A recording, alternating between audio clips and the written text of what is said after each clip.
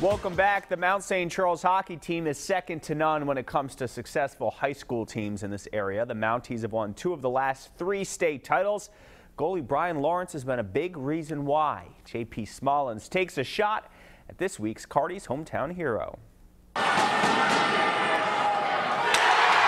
He's been making big saves for the Mount since his sophomore year. Larence backboning the push to 2 state titles in that time. This year, the reigning second-team All-Stater carrying a heavy load as a young Mount St. Charles team tries to weather a slate of early season injuries. We've been outshot a number of the games early in the season, and if it wasn't for Brian, we wouldn't have been in any of those games. So he's been our key so far this season, and I'm sure by the end of the year, he'll be the key to whatever success that we have.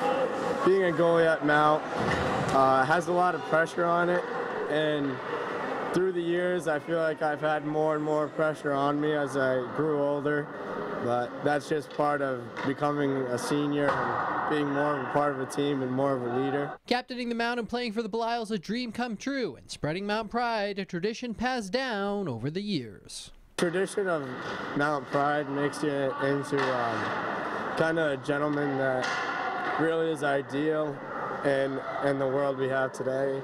Has a lot of having passion and heart and intensity and wanting to win and wanting to have what you have in your life, trying to become the man you want to be. Brian hopes his leadership skills will help carry the Mount back to the title series.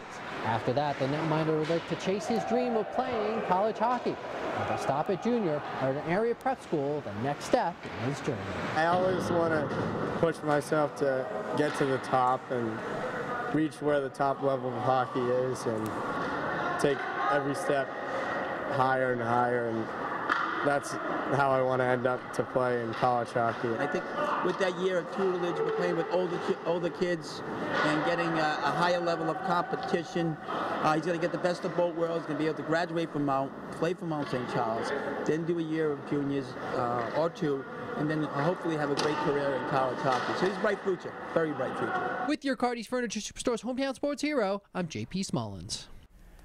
Thank you, JP. If you have someone you'd like to nominate to be a hometown hero, please send us an email at sports@wpri.com. It doesn't matter if it's a boy or girl, young or old, we're always looking for inspirational athletes in our community.